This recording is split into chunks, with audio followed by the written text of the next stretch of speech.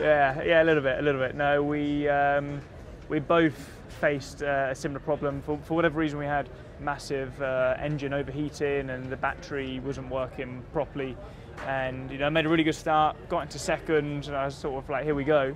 And suddenly I had these big red alarms on my steering wheel, and I had no battery left, and we had to turn the power down. We was losing about 4 temps a lap just in power, and it was so difficult holding them off. I was surprised we managed to do it for the first 10 laps or so. I can't even remember now when they overtook, I think, the second stint. And then we just went backwards thereafter. So it's a shame that we didn't get to show any real potential of this car. But yeah, a bit of a strange day. Is that a new problem? You hadn't experienced that before? No, not at all. Not at all. And it's nothing really to be concerned about. All we needed to do is put slightly bigger bodywork on. It may have cost us, a quarter of a tenth, but we wouldn't have had to lose 4 temps in the engine. So our forecast of the conditions were incorrect.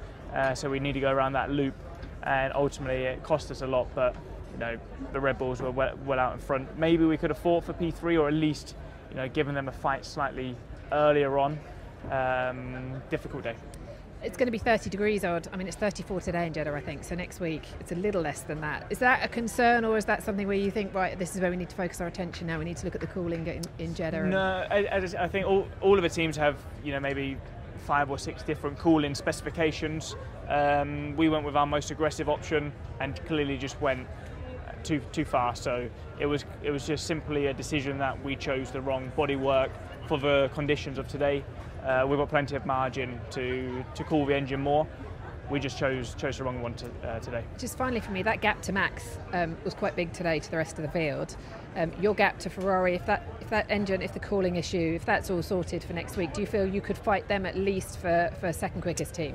Yeah, absolutely. We've seen Ferrari have always been strong here in Bahrain, and I'd argue this is a bit of a weak circuit for us. Yeah, absolutely. I think we'd have been in that fight for P3 had it not been for the cooling issues today. So, you can't ifs and buts, carrots and nuts kind of thing. But not heard that before. You've not heard that before. It's ifs and buts and pots and pans, isn't it? No, is it that? No, ifs and buts, carrots and nuts. Is it not? No anyway, idea. yeah. Okay. So yesterday we showed the true potential of the car. Normally our race pace is faster than qualifying. Today we got it wrong. So first race at 24. Let's see what we can do next week. Right.